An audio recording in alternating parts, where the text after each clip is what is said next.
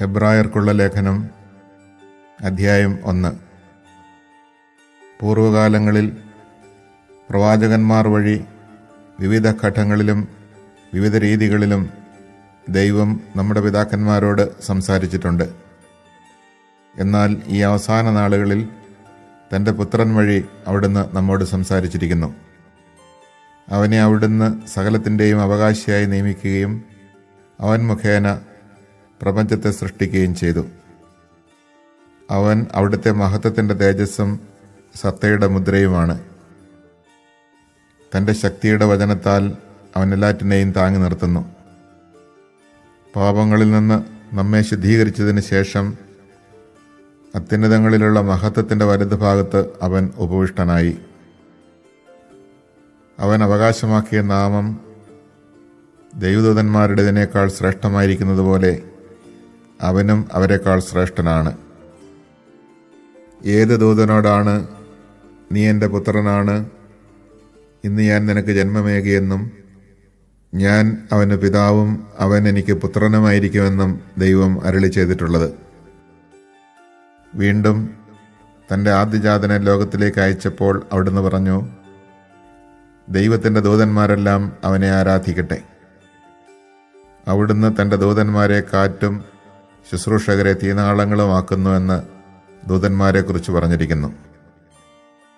എന്നാൽ പുത്രനെപ്പറ്റി പറയുന്നു, ദൈവമേ, അങ്ങയുടെ സിംഹാസനം എന്നേക്കും നിലനിൽക്കുന്നു. അങ്ങയുടെ രാജ്യത്തിൻ്റെ ചെങ്കോൽ നീതിയുടെ ചെങ്കോലാണ്. അങ്ങ് നീതിയെ സ്നേഹിച്ചു, അനീതിയെ വെറുത്തു. അതിനാൽ അങ്ങയുടെ സ്നേഹിതരേക്കാൾ അധികമായി സന്തോഷത്തിൻ്റെ തൈലം കൊണ്ട് ദൈവം, അങ്ങയുടെ ദൈവം, അങ്ങേ അഭിഷേകം ചെയ്തിരിക്കുന്നു. കർത്താവേ, ആദിയിലങ്ങ് ഭൂമിക്ക് അടിസ്ഥാനമിട്ടു. ആകാശം അങ്ങയുടെ കരവേലയാണ്. അവയൊക്കെ നശിക്കും, അങ്ങ് മാത്രം നിലനിൽക്കും. വസ്ത്രം പോലെ അവ പഴകിപ്പോകും, മേലങ്കി പോലെ അങ്ങ് അവയെ മടക്കും. വസ്ത്രം പോലെ അവ മാറ്റപ്പെടും, എന്നാൽ അങ്ങേക്ക് മാറ്റമില്ല. അങ്ങയുടെ വത്സരങ്ങൾ അവസാനിക്കുകയുമില്ല. നിന്റെ ശത്രുക്കളെ ഞാൻ നിനക്ക് പാദപീഠമാക്കുവോളം എൻ്റെ വലതുഭാഗത്തിരിക്കുക എന്ന് ഏത് ദൂതനോടാണ് എപ്പോഴെങ്കിലും അവിടുന്ന് പറഞ്ഞിട്ടുള്ളത്? രക്ഷയുടെ അവകാശികളാകാനിരിക്കുന്നവർക്ക് ശുശ്രൂഷ ചെയ്യാൻ അയക്കപ്പെട്ട സേവകാത്മാക്കളല്ലേ അവരെല്ലാം?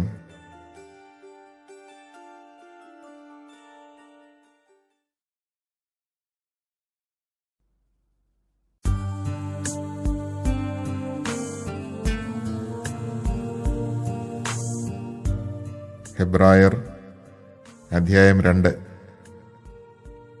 നാം കേട്ടിട്ടുള്ള കാര്യങ്ങളിൽ നിന്ന് അകന്നു പോകാതിരിക്കാൻ അവയിൽ കൂടുതൽ ശ്രദ്ധിക്കുക ആവശ്യമാണ്.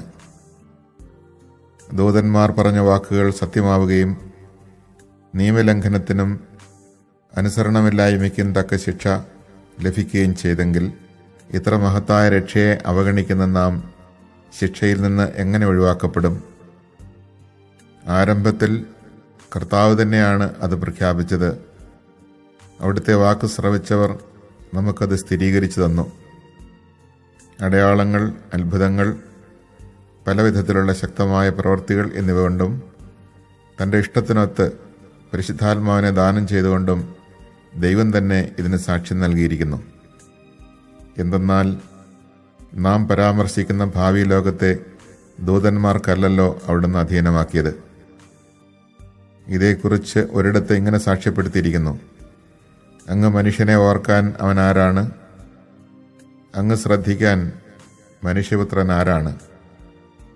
ദൂതന്മാരെക്കാൾ അല്പം താഴ്ന്നവനായി അങ്ങ് അവനെ സൃഷ്ടിച്ചു. മഹിമയും ബഹുമാനവും കൊണ്ട് അവനെ കിരീടമണിയിച്ചു. സമസ്തവും അവൻ്റെ പാദങ്ങളുടെ കീഴിലാക്കി. എല്ലാം അവൻ്റെ അധീനതയിലാക്കിയപ്പോൾ അവന് കീഴ്പ്പെടാത്തതായി ഒന്നും അവിടുന്ന് അവശേഷിപ്പിച്ചില്ല. എന്നാൽ എല്ലാം അവൻ അധീനമായതായി നാം കാണുന്നില്ല. മരണത്തെ ആശ്ലേഷിക്കാനായി ദൂതന്മാരെക്കാൾ അല്പം താഴ്ത്തപ്പെട്ടവനായ യേശു മരണത്തിന് അധീനനാവുകയും മഹത്വത്തിൻ്റെയും ബഹുമാനത്തിൻ്റെയും കിരീടം അണിഞ്ഞവനായി കാണപ്പെടുകയും ചെയ്തു. ആർക്കു വേണ്ടിയും ആരു മൂലവും എല്ലാം നിലനിൽക്കുന്നുവോ, ആര് അനേകം പുത്രന്മാരെ മഹത്വത്തിലേക്ക് നയിക്കുന്നുവോ, ആ രക്ഷയുടെ കർത്താവിനെ അവിടുന്ന് സഹനം വഴി പരിപൂർണനാക്കുക തികച്ചും ഉചിതമായിരുന്നു. വിശുദ്ധീകരിക്കുന്നവനും വിശുദ്ധീകരിക്കപ്പെടുന്നവരും ഉത്ഭവിക്കുന്നത് ഒരുവനിൽ നിന്ന് തന്നെ. അതിനാൽ അവരെ സഹോദരർ എന്ന് വിളിക്കാൻ അവൻ ലജ്ജിച്ചില്ല. അവൻ പറയുന്നു, അങ്ങേ നാമം എൻ്റെ സഹോദരരെ ഞാൻ അറിയിക്കും, സഭാമധ്യേ അങ്ങേക്ക് ഞാൻ സ്തുതിഗീതം ആലപിക്കും. വീണ്ടും ഞാൻ അവനിൽ വിശ്വാസം അർപ്പിക്കുമെന്നും ഇതാ ഞാനും എനിക്ക് ദൈവം നൽകിയ മക്കളും എന്നും അവൻ പറയുന്നു. മക്കൾ ഒരേ മാംസത്തിലും രക്തത്തിലും ഭാഗവാക്കുകളാകുന്നതുപോലെ അവനും അവയിൽ ഭാഗവാക്കായി. അത് മരണത്തിന്മേൽ അധികാരമുള്ള പിശാചിനെ തൻ്റെ മരണത്താൽ നശിപ്പിച്ച് മരണഭയത്തോടെ ജീവിതകാലം മുഴുവൻ അടിമത്തത്തിൽ കഴിയുന്നവരെ രക്ഷിക്കുന്നതിന് വേണ്ടിയാണ്. എന്തെന്നാൽ അവൻ സ്വന്തമായി എടുത്തത് ദൈവദൂതന്മാരെ അല്ല, അബ്രാഹത്തിൻ്റെ സന്തതിയെയാണ്. ജനങ്ങളുടെ പാപങ്ങൾക്ക് പരിഹാരം ചെയ്യുന്നതിന് വേണ്ടി ദൈവിക കാര്യങ്ങളിൽ വിശ്വസ്തനും കരുണയുള്ളവനുമായ പ്രധാന പുരോഹിതനാകാൻ അവൻ എല്ലാ കാര്യങ്ങളിലും തൻ്റെ സഹോദരരോട് സദൃശനാകേണ്ടിയിരുന്നു. അവൻ പീഡ സഹിക്കുകയും പരീക്ഷിക്കപ്പെടുകയും ചെയ്തതുകൊണ്ട് പരീക്ഷിക്കപ്പെടുന്നവരെ സഹായിക്കാൻ അവന് സാധിക്കുമല്ലോ.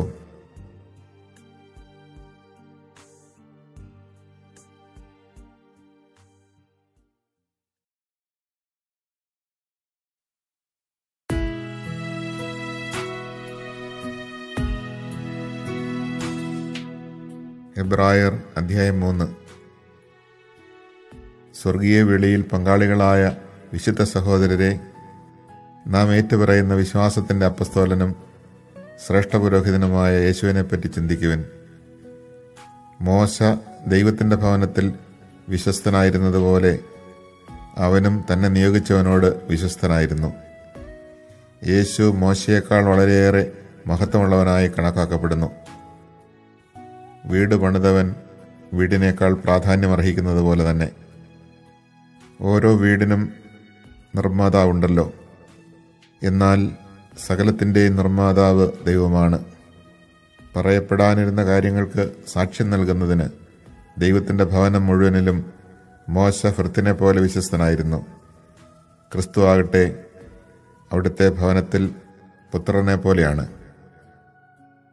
ആത്മധൈര്യവും പ്രത്യാശയിലുള്ള അഭിമാനവും അവസാനം വരെ നാം മുറുകെ പിടിക്കുമെങ്കിൽ നാം അവിടുത്തെ ഭവനമായിരിക്കും. പരിശുദ്ധാത്മാവ് പറയുന്നത് പോലെ, ഇന്ന് നിങ്ങൾ അവിടുത്തെ സ്വരം ശ്രവിക്കുമ്പോൾ മരുഭൂമിയിലെ പരീക്ഷണകാലത്തുണ്ടായ പ്രകോപനത്തിലെന്നതുപോലെ നിങ്ങളുടെ ഹൃദയം കഠിനമാക്കരുത്. അവിടെ നിങ്ങളുടെ പിതാക്കന്മാർ 40 വർഷം എന്നെ പരീക്ഷിക്കുകയും എൻ്റെ പ്രവൃത്തികൾ കാണുകയും ചെയ്തു. അതിനാൽ ആ തലമുറയോട് ഞാൻ കോപിച്ചു പറഞ്ഞു, അവർ സദാ തങ്ങളുടെ ഹൃദയത്തിൽ തെറ്റ് ചെയ്യുന്നു, എൻ്റെ വഴികൾ അവർ മനസ്സിലാക്കിയിട്ടില്ല. എൻ്റെ ക്രോധത്തിൽ ഞാൻ ശപഥം ചെയ്ത് പറഞ്ഞതുപോലെ അവർ ഒരിക്കലും എൻ്റെ വിശ്രമത്തിലേക്ക് പ്രവേശിക്കുകയില്ല. എൻ്റെ സഹോദരരെ, ജീവിക്കുന്ന ദൈവത്തിൽ നിന്ന് നിങ്ങളിലാരും വിശ്വാസരഹിതമായ ദുഷ്ടഹൃദയം മൂലം അകന്നു പോകാതിരിക്കാൻ ശ്രദ്ധിക്കുവിൻ. ഇന്ന് എന്ന് വിളിക്കപ്പെടുന്ന ദിവസങ്ങൾ ഉള്ള കാലത്തോളം എല്ലാ ദിവസവും നിങ്ങൾ പരസ്പരം ഉപദേശിക്കുവിൻ. ഇത് നിങ്ങൾ പാപത്തിൻ്റെ വഞ്ചനയാൽ കഠിനഹൃദയരാകാതിരിക്കാനാണ്.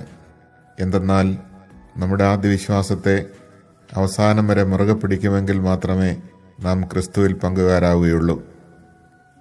ഇപ്രകാരം പറയപ്പെട്ടിരിക്കുന്നു, ഇന്ന് നിങ്ങൾ അവൻ്റെ സ്വരം ശ്രവിക്കുമ്പോൾ എതിർപ്പിൻ്റെ കാലത്തെന്നതുപോലെ നിങ്ങളുടെ ഹൃദയം കഠിനമാക്കരുത്. ദൈവത്തിൻ്റെ സ്വരം ശ്രവിച്ചിട്ടും ചിലരെല്ലാം എതിർപ്പ് കാണിച്ചില്ലേ? മോശയുടെ നേതൃത്വത്തിൽ ഈജിപ്തിൽ നിന്ന് പുറത്തു വന്നവരല്ലേ അവർ? അവരുമായല്ലേ അവർ 40 വത്സരം മല്ലടിച്ചത്?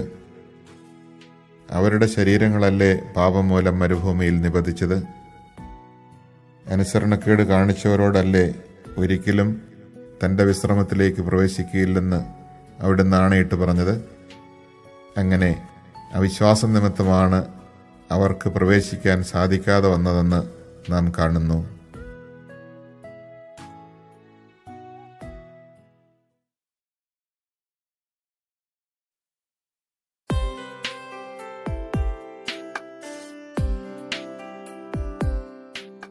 ഹെബ്രായർ അധ്യായം 4. അവിടുന്ന് നൽകുന്ന വിശ്രമത്തിലേക്ക് നാം പ്രവേശിക്കുമെന്ന വാഗ്ദാനം നിലനിൽക്കുമ്പോൾ തന്നെ അതിൽ പ്രവേശിക്കാൻ കഴിയാത്തവരായി നിങ്ങളിൽ ആരെങ്കിലും കാണപ്പെടുമോ എന്ന് ഞാൻ ഭയപ്പെടണം. അവർക്കെന്നതുപോലെ തന്നെയാണ് നമുക്കും സുവിശേഷം ലഭിച്ചത്. എന്നാൽ അവർ കേട്ട വചനം അവർക്ക് പ്രയോജനപ്പെട്ടില്ല, കാരണം അവർ അത് വിശ്വസിച്ചില്ല. എന്നാൽ വിശ്വസിച്ചവരായ നാം വിശ്രമത്തിലേക്ക് പ്രവേശിക്കുന്നു. ലോകത്തെ സൃഷ്ടിച്ചു കഴിഞ്ഞപ്പോൾ തന്നെ അവിടുത്തെ ജോലി പൂർത്തീകരിക്കപ്പെട്ടു. എങ്കിലും അവിടുന്ന് പറഞ്ഞിരിക്കുന്നു, എൻ്റെ ക്രോധത്തിൽ ഞാൻ ശപഥം ചെയ്തതുപോലെ അവരൊരിക്കലും എൻ്റെ വിശ്രമത്തിലേക്ക് പ്രവേശിക്കുകയില്ല. 7-ാം ദിവസത്തെപ്പറ്റി ഒരിടത്ത് ഇങ്ങനെ പറഞ്ഞിരിക്കുന്നു, തൻ്റെ എല്ലാ പ്രവർത്തനങ്ങൾക്കും ശേഷം 7-ാം ദിവസം ദൈവം വിശ്രമിച്ചു. വീണ്ടും ഇങ്ങനെ പറഞ്ഞിരിക്കുന്നു, അവർ ഒരിക്കലും എൻ്റെ വിശ്രമത്തിലേക്ക് പ്രവേശിക്കുകയില്ല. എന്നാൽ ചിലർ ഇനിയും പ്രവേശിക്കാനുണ്ട്. മുൻപ് സുവിശേഷം ശ്രവിച്ചവരാകട്ടെ അനുസരണക്കേട് മൂലം പ്രവേശിച്ചിട്ടുമില്ല. അതിനാൽ അവിടുന്ന് ഒരു പ്രത്യേക ദിവസം, അതായത് ഇന്ന് നിശ്ചയിച്ചിരിക്കുന്നു. അവിടുന്ന് മുൻപ് പറഞ്ഞിട്ടുള്ളതുപോലെ ദാവീദ് വഴി വീണ്ടും പറയുന്നു, ഇന്നെങ്കിലും നിങ്ങൾ അവൻ്റെ സ്വരം ശ്രവിച്ചിരുന്നെങ്കിൽ എത്ര നന്നായിരുന്നു. നിങ്ങളുടെ ഹൃദയം കഠിനമാക്കരുത്. ജോഷുവ അവർക്ക് വിശ്രമം കൊടുത്തിരുന്നെങ്കിൽ പിന്നീട് ദൈവം മറ്റൊരു ദിവസത്തെപ്പറ്റി പറയുമായിരുന്നില്ല. അതിനാൽ ദൈവജനത്തിന് ഒരു സാബത്ത് വിശ്രമം ലഭിക്കാനിരിക്കുന്നു. എന്തെന്നാൽ ദൈവത്തിൻ്റെ വിശ്രമത്തിലേക്ക് പ്രവേശിക്കുന്നവൻ അവിടുത്തെ പോലെ തൻ്റെ ജോലിയിൽ നിന്ന് വിരമിക്കുന്നു. അതുപോലുള്ള അനുസരണക്കേട് മൂലം അധപ്പതിക്കാതിരിക്കുന്നതിന് നമുക്കും ആ വിശ്രമത്തിലേക്ക് പ്രവേശിക്കാൻ ഉത്സുകരായിരിക്കാം. ദൈവത്തിൻ്റെ വചനം സജീവവും ഊർജ്ജസ്വലവുമാണ്. ഇരുതല വാളിനേക്കാൾ മൂർച്ചയേറിയതും ചേതനയിലും ആത്മാവിലും സന്ധിബന്ധങ്ങളിലും മജ്ജയിലും തുളച്ചു കയറി ഹൃദയത്തിൻ്റെ വിചാരങ്ങളെയും നിയോഗങ്ങളെയും വിവേചിക്കുന്നതുമാണ്. അവൻ്റെ മുമ്പിൽ ഒരു സൃഷ്ടിയും മറഞ്ഞിരിക്കുന്നില്ല. അവിടുത്തെ കൺമുമ്പിൽ സകലതും അനാവൃതവും വ്യക്തവുമാണ്. നാം കണക്ക് ബോധിപ്പിക്കേണ്ടതും അവിടുത്തെ സന്നിധിയിലാണ്. സ്വർഗത്തിലേക്ക് കടന്നുപോയ ശ്രേഷ്ഠനായ ഒരു പ്രധാന പുരോഹിതൻ ദൈവപുത്രനായ യേശു നമുക്കുള്ളതുകൊണ്ട് നമ്മുടെ വിശ്വാസത്തെ നമുക്ക് മുറുകെ പിടിക്കാം. നമ്മുടെ ബലഹീനതകളിൽ നമ്മോടൊത്ത് സഹതപിക്കാൻ കഴിയാത്ത ഒരു പ്രധാന പുരോഹിതനല്ല നമുക്കുള്ളത്. പിന്നെയോ ഒരിക്കലും പാപം ചെയ്തിട്ടില്ലെങ്കിലും എല്ലാ കാര്യങ്ങളിലും നമ്മെപ്പോലെ തന്നെ പരീക്ഷിക്കപ്പെട്ടവനാണ് അവൻ. അതിനാൽ വേണ്ട സമയത്ത് കരുണയും കൃപാവരവും ലഭിക്കുന്നതിനായി നമുക്ക് പ്രത്യാശയോടെ കൃപാവരത്തിൻ്റെ സിംഹാസനത്തെ സമീപിക്കാം.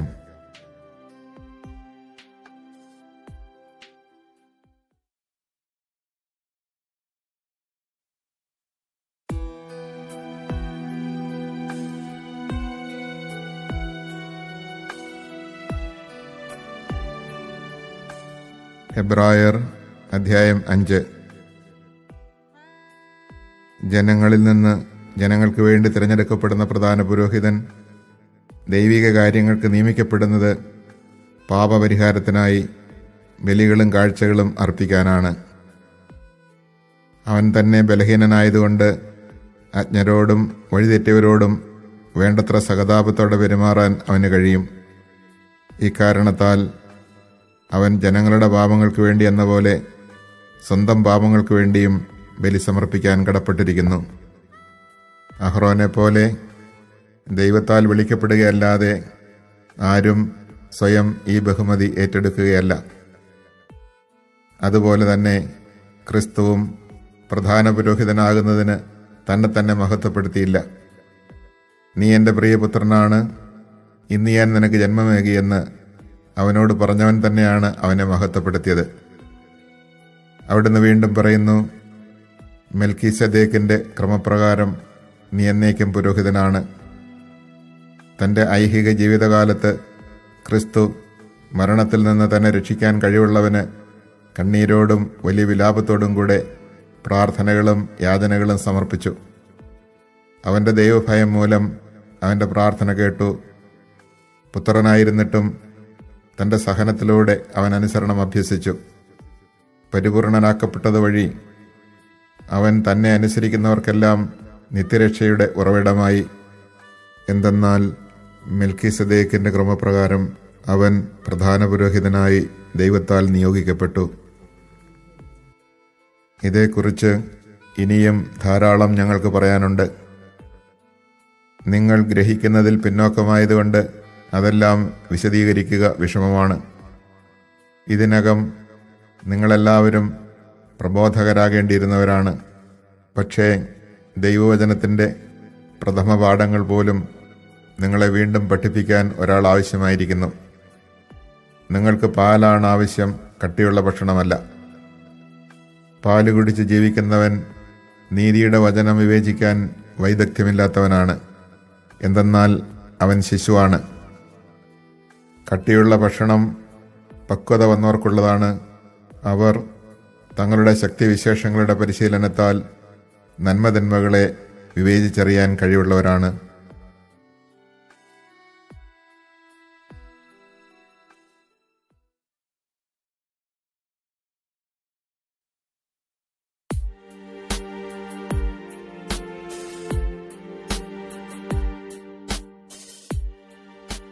ഹെബ്രായർ അധ്യായം 6.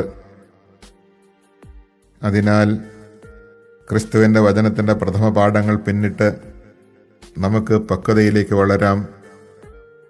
നിർജീവ പ്രവൃത്തികളിൽ നിന്നുള്ള തിരിച്ചുവരവ്, ദൈവത്തിലുള്ള വിശ്വാസം, ജ്ഞാനസ്നാനത്തെ സംബന്ധിക്കുന്ന പ്രബോധനം, കൈവയ്പ്, മരിച്ചവരുടെ ഉയിർപ്പ്, നിത്യവിധി ഇവയ്ക്ക് വീണ്ടും ഒരടിസ്ഥാനമിടേണ്ടതില്ല. ദൈവം അനുവദിക്കുന്നെങ്കിൽ നമുക്ക് മുന്നോട്ട് പോകാം. ഒരിക്കൽ പ്രകാശം ലഭിക്കുകയും സ്വർഗീയ സമ്മാനം ആസ്വദിച്ചറിയുകയും പരിശുദ്ധാത്മാവിൽ പങ്കുകാരാവുകയും ദൈവവചനത്തിൻ്റെ നന്മയും വരാനിരിക്കുന്ന യുഗത്തിൻ്റെ ശക്തിയും രുചിച്ചറിയുകയും ചെയ്തവർ വീണുപോവുകയാണെങ്കിൽ അവരെ അനുതാപത്തിലേക്ക് പുനരാനയിക്കുക അസാധ്യമാണ്. കാരണം അവർ ദൈവപുത്രനെ സ്വമനസ്സ അധിക്ഷേപിക്കുകയും വീണ്ടും കുരിശിൽ തറയ്ക്കുകയും ചെയ്തു. കൂടെ കൂടെ പെയ്യുന്ന മഴവെള്ളം കുടിക്കുകയും ആർക്കു വേണ്ടി കൃഷി ചെയ്യപ്പെടുന്നുവോ അവരുടെ പ്രയോജനത്തിനായി സസ്യങ്ങളെ മുളപ്പിക്കുകയും ചെയ്യുന്ന ഭൂമി ദൈവത്തിൽ നിന്ന് അനുഗ്രഹം പ്രാപിക്കുന്നു. ഞെരിഞ്ഞിലുകളും മുള്ളുകളുമാണ് പുറപ്പെടുവിക്കുന്നതെങ്കിലോ അത് പരിത്യക്തമാണ്, അതിന്മേൽ ശാപമാസന്നവുമാണ്. ദഹിപ്പിക്കപ്പെടുക എന്നതായിരിക്കും അതിൻ്റെ അവസാനം. പ്രിയപ്പെട്ടവരെ, ഞങ്ങളിങ്ങനെ സംസാരിക്കുന്നുവെങ്കിലും ഉത്തമവും രക്ഷാകരവുമായ ഗുണങ്ങൾ നിങ്ങളിലുണ്ടെന്ന് ഞങ്ങൾക്ക് ബോധ്യമുണ്ട്. നിങ്ങളുടെ പ്രവൃത്തികളും വിശുദ്ധർക്ക് നിങ്ങൾ ചെയ്തതും ചെയ്യുന്നതുമായ ശുശ്രൂഷയിലൂടെ തൻ്റെ നാമത്തോട് കാണിച്ച സ്നേഹവും വിസ്മരിക്കാൻ മാത്രം നീതിരഹിതനല്ലല്ലോ ദൈവം. നിങ്ങളിൽ ഓരോരുത്തരും നിങ്ങളുടെ പ്രത്യാശയുടെ പൂർത്തീകരണത്തിനായി അവസാനം വരെ ഇതേ ഉത്സാഹം തന്നെ കാണിക്കണമെന്ന് ഞങ്ങൾ ആഗ്രഹിക്കുന്നു. അങ്ങനെ നിരുത്സാഹരാകാതെ വിശ്വാസവും ദീർഘക്ഷമയും വഴി വാഗ്ദാനത്തിൻ്റെ അവകാശികളായവരെ അനുകരിക്കുന്നവരാകണം നിങ്ങൾ. ദൈവം അബ്രാഹത്തിന് വാഗ്ദാനം നൽകിയപ്പോൾ തന്നെക്കാൾ വലിയവനെ കൊണ്ട് ശപഥം ചെയ്യാൻ ആരുമില്ലാതിരുന്നതിനാൽ തന്നെ കൊണ്ട് തന്നെ ശപഥം ചെയ്തു പറഞ്ഞു, നിശ്ചയമായും നിന്നെ ഞാൻ അനുഗ്രഹിക്കുകയും വർദ്ധിപ്പിക്കുകയും ചെയ്യും. അബ്രാഹം ദീർഘക്ഷമയോടെ കാത്തിരുന്ന് ഈ വാഗ്ദാനം പ്രാപിച്ചു.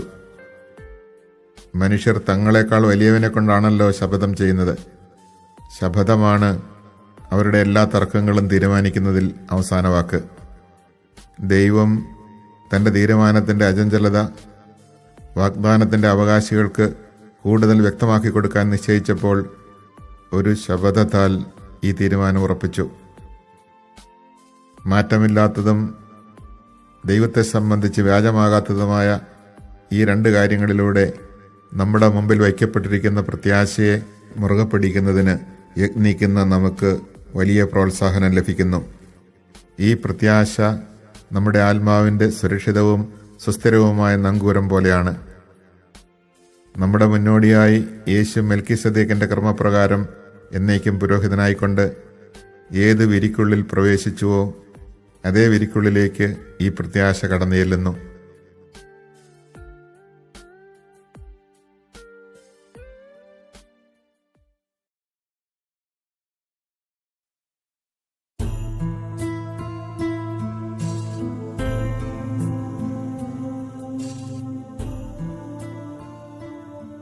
ഹെബ്രായർ അധ്യായം 7. രാജാക്കന്മാരെ വധിച്ചതിന് ശേഷം മടങ്ങിവന്ന അബ്രാഹത്തെ കണ്ടപ്പോൾ സലേമിന്റെ രാജാവും അത്യുന്നതനായ ദൈവത്തിന്റെ പുരോഹിതനുമായ മെൽക്കിസദേക്ക് അവനെ അനുഗ്രഹിച്ചു. സകലത്തിന്റെയും ദശാംശം അബ്രാഹം അവന് നൽകി. അവന്റെ പേരിന് ഒന്നാമത് നീതിയുടെ രാജാവെന്നും രണ്ടാമത് സലേമിന്റെ സമാധാനത്തിന്റെ രാജാവെന്നുമാണ് അർത്ഥം. അവന് പിതാവോ മാതാവോ വംശപരമ്പരയോ ഇല്ല. അവന്റെ ദിവസങ്ങൾക്ക് ആരംഭമോ ആയുസ്സിന് അവസാനമോ ഇല്ല. ദൈവപുത്രന് സദൃശനായ അവൻ എന്നേക്കും പുരോഹിതനാണ്. അവൻ എത്ര വലിയവനെന്ന് കാണുവിൻ. പൂർവ്വപിതാവായ അബ്രാഹം യുദ്ധത്തിൽ പിടിച്ചെടുത്തവയുടെ ദശാംശം അവന് കൊടുത്തുവല്ലോ.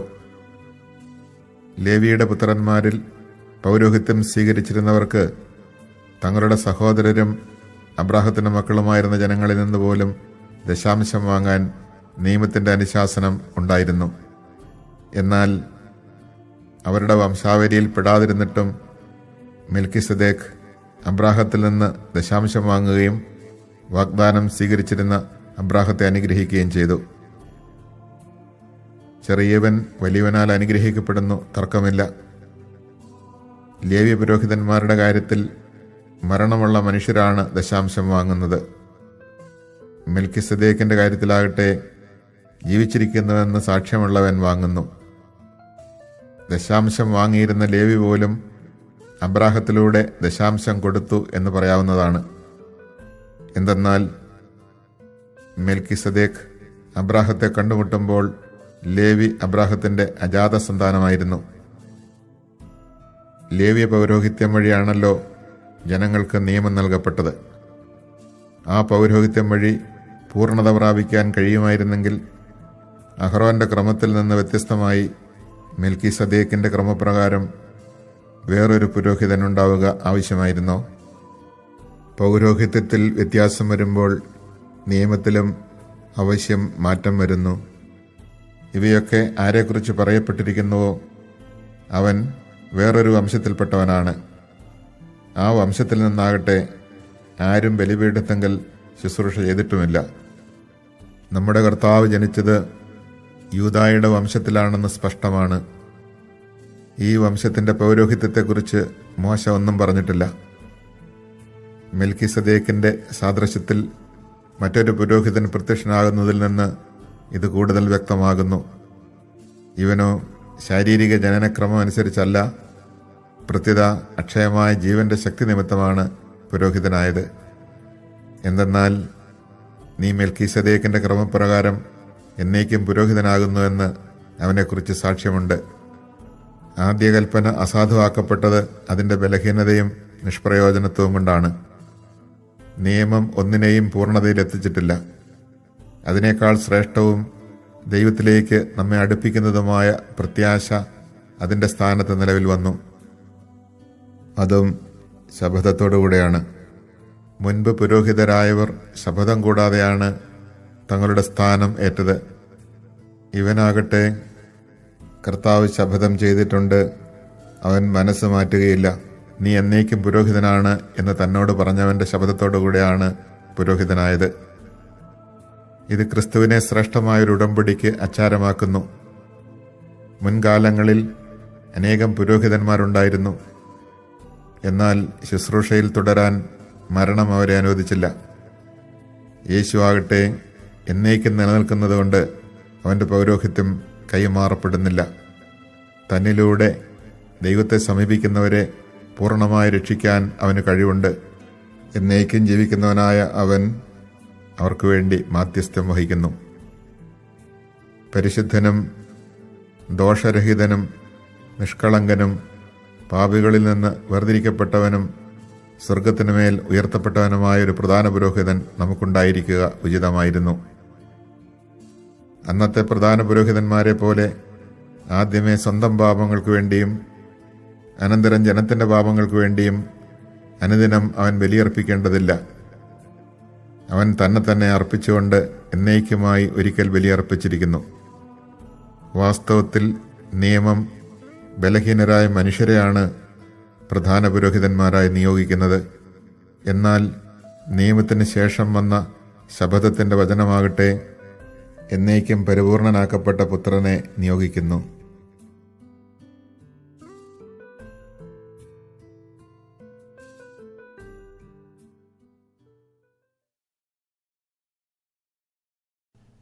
Hebrews chapter 1. In times past, God spoke in partial and various ways to our ancestors through the prophets. In these last days he spoke to us through a Son, whom he made heir of all things, and through whom he created the universe, who is the refulgence of his glory, the very imprint of his being, and who sustains all things by his mighty word. When he had accomplished purification from sins, he took his seat at the right hand of the Majesty on high, as far superior to the angels, as the name he has inherited is more excellent than theirs. For to which of the angels did God ever say, "You are my Son, this day I have begotten you"? Or again, "I will be a father to him, and he shall be a son to me"? And again, when he leads the firstborn into the world, he says, "Let all the angels of God worship him." Of the angels, he says, "He makes his angels winds, and his ministers a fiery flame." But of the Son, "Your throne of God stands forever and ever, and a righteous scepter is the scepter of your kingdom. You loved justice and hated wickedness. Therefore God, your God, anointed you with the oil of gladness above your companions. And at the beginning, O Lord, you established the earth, and the heavens are the works of your hands. They will perish, but you remain, and they will all grow old like a garment. You will roll them up like a cloak, and like a garment they will be changed. But you are the same, and your years will have no end. But to which of the angels has he ever said, "Sit at my right hand until I make your enemies your footstool"? Are they not all ministering spirits sent to serve for the sake of those who are to inherit salvation? Chapter 2. Therefore we must attend all the more to what we have heard, so that we may not be carried away. For if the word announced through angels proved firm, and every transgression and disobedience received its just recompense, how shall we escape if we ignore so great a salvation? Announced originally through the Lord, it was confirmed for us by those who had heard. God added his testimony by signs, wonders, various acts of power, and distribution of the gifts of the Holy Spirit according to his will. For it was not to angels that he subjected the world to come, of which we are speaking. Instead, someone has testified somewhere, "What is man that you are mindful of him, or the Son of Man that you care for him? You made him for a little while lower than the angels. You crowned him with glory and honor, subjecting all things under his feet." In subjecting all things to him, he left nothing not subject to him. Yet at present we do not see all things subject to him, but we do see Jesus crowned with glory and honor, because he suffered death, he who for a little while was made lower than the angels, that by the grace of God he might taste death for everyone. For it was fitting that he, for whom and through whom all things exist, in bringing many children to glory, should make the leader to their salvation perfect through suffering. He who consecrates and those who are being consecrated all have one origin. Therefore he is not ashamed to call them brothers, saying, "I will proclaim your name to my brothers. In the midst of the assembly I will praise you." And again, "I will put my trust in him." And again, "Behold, I and the children God has given me." Now since the children share in blood and flesh, he likewise shared in them, that through death he might destroy the one who has the power of death, that is, the devil, and free those who through fear of death had been subject to slavery all their life. Surely he did not help angels, but rather the descendants of Abraham. Therefore he had to become like his brothers in every way, that he might be a merciful and faithful high priest before God, to expiate the sins of the people. Because he himself was tested through what he suffered, he is able to help those who are being tested. Chapter 3. Therefore, holy brothers, sharing in a heavenly calling, reflect on Jesus, the apostle and high priest of our confession, who was faithful to the one who appointed him, just as Moses was faithful in all his house. But he is worthy of more glory than Moses, as the founder of a house has more honor than the house itself. Every house is founded by someone, but the founder of all is God. Moses was faithful in all his house, as a servant to testify to what would be spoken. But Christ was faithful as a son placed over his house. We are his house, if only we hold fast to our confidence and pride in our hope. Therefore, as the Holy Spirit says, "Oh, that today you would hear his voice, harden not your hearts as at the rebellion in the day of testing in the desert, where your ancestors tested and tried me and saw my works for 40 years. Because of this I was provoked with that generation, and I said, They have always been of erring heart, and they do not know my ways. As I swore in my wrath, they shall not enter into my rest. Take care, brothers, that none of you may have an evil and unfaithful heart, so as to forsake the living God. Encourage yourselves daily while it is still today, so that none of you may grow hardened by the deceit of sin. We have become partners of Christ, if only we hold the beginning of the reality firm until the end. For it is said, Oh, that today you would hear his voice, harden not your hearts as at the rebellion. Who were those who rebelled when they heard? Was it not all those who came out of Egypt under Moses? With whom was he provoked for 40 years? Was it not those who had sinned, whose corpses fell in the desert? And to whom did he swear that they should not enter into his rest, if not to those who were disobedient? And we see that they could not enter for lack of faith. Chapter 4. Therefore let us be on our guard while the promise of entering into his rest remains, that none of you seem to have failed. For in fact we have received the good news just as they did. But the word that they heard did not profit them, for they were not united in faith with those who listened. For we who believed enter into that rest, just as he has said, As I swore in my wrath, they shall not enter into my rest. And yet his works were accomplished at the foundation of the world. For he has spoken somewhere about the seventh day in this manner, And God rested on the seventh day from all his works. And again, in the previously mentioned place, They shall not enter into my rest. Therefore, since it remains that some will enter into it, and those who formerly received the good news did not enter because of disobedience, he once more said a day, today, when long afterwards he spoke through David, as already quoted, Oh, that today you would hear his voice, harden not your hearts. Now if Joshua had given them rest, he would not have spoken afterwards of another day. Therefore a Sabbath rest still remains for the people of God. And whoever enters into God's rest, rests from his own works as God did from his. Therefore let us strive to enter into that rest, so that no one may fall after the same example of disobedience. Indeed, the word of God is living and effective, sharper than any two-edged sword, penetrating even between soul and spirit, joints and marrow, and able to discern reflections and thoughts of the heart. No creature is concealed from him, but everything is naked and exposed to the eyes of him to whom we must render an account. Therefore, since we have a great high priest who has passed through the heavens, Jesus, the Son of God, let us hold fast to our confession. For we do not have a high priest who is unable to sympathize with our weaknesses, but one who has similarly been tested in every way, yet without sin. So let us confidently approach the throne of grace to receive mercy and to find grace for timely help. Chapter 5. Every high priest is taken from among men and made their representative before God to offer gifts and sacrifices for sins. He is able to deal patiently with the ignorant and erring, for he himself is beset by weakness, and so, for this reason, must make sin offerings for himself as well as for the people. No one takes this honor upon himself, but only when called by God, just as Aaron was.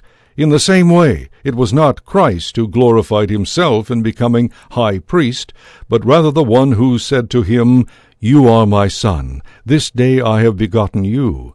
Just as he says in another place, "You are a priest forever, according to the order of Melchizedek." In the days when he was in the flesh, he offered prayers and supplications with loud cries and tears to the one who was able to save him from death, and he was heard because of his reverence. Son though he was, he learned obedience from what he suffered, and when he was made perfect, he became the source of eternal salvation for all who obey him, declared by God high priest according to the order of Melchizedek. About this we have much to say, and it is difficult to explain, for you have become sluggish in hearing. Although you should be teachers by this time, you need to have someone teach you again the basic elements of the utterances of God. You need milk and not solid food. Everyone who lives on milk lacks experience of the word of righteousness, for he is a child, but solid food is for the mature, for those whose faculties are trained by practice to discern good and evil. Chapter 6. Therefore let us leave behind the basic teaching about Christ and advance to maturity without laying the foundation all over again, repentance from dead works and faith in God, instruction about baptisms and laying on of hands, resurrection of the dead and eternal judgment. And we shall do this if only God permits, for it is impossible in the case of those who have once been enlightened and tasted the heavenly gift and shared in the Holy Spirit and tasted the good work of God and the powers of the age to come, and then have fallen away, to bring them to repentance again, since they are recrucifying the Son of God for themselves, and holding him up to contempt. Ground that has absorbed the rain falling upon it repeatedly, and brings forth crops useful to those for whom it is cultivated, receives a blessing from God. But if it produces thorns and thistles, it is rejected. It will soon be cursed and finally burned. But we are sure in your regard, beloved, of better things related to salvation, even though we speak in this way. For God is not unjust so as to overlook your work and the love you have demonstrated for his name by having served and continuing to serve the holy ones. We earnestly desire each of you to demonstrate the same eagerness for fulfillment of hope until the end, so that you may not become sluggish, but imitators of those who, through faith and patience, are inheriting the promises. When God made the promise to Abraham, since he had no one greater by whom to swear, he swore by himself, and said, "I will indeed bless you and multiply you." And so, after patient waiting, he obtained the promise. Human beings swear by someone greater than themselves. For them an oath serves as a guarantee and puts an end to all argument.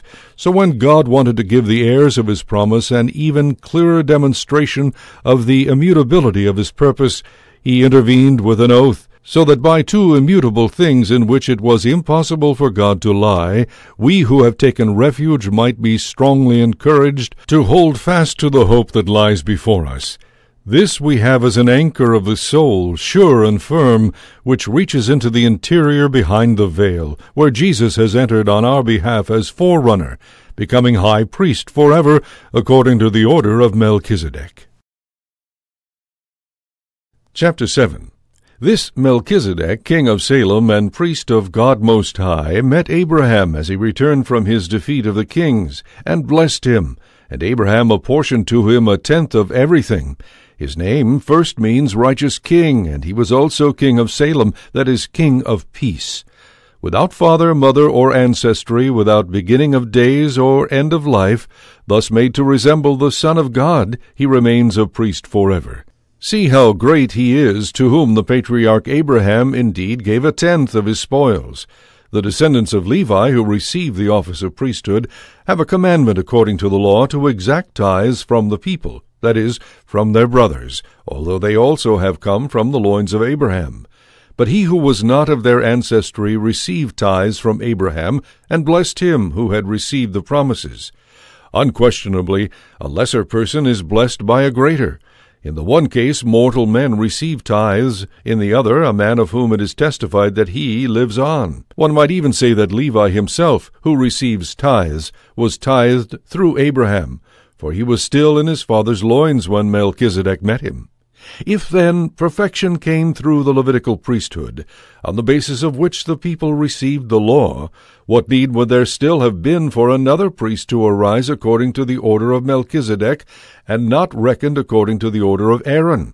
When there is a change of priesthood, there is necessarily a change of law as well.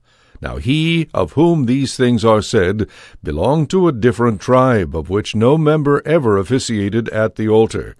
It is clear that our Lord arose from Judah, and in regard to that tribe Moses said nothing about priests. It is even more obvious if another priest is raised up after the likeness of Melchizedek, who has become so, not by a law expressed in a commandment concerning physical descent, but by the power of a life that cannot be destroyed.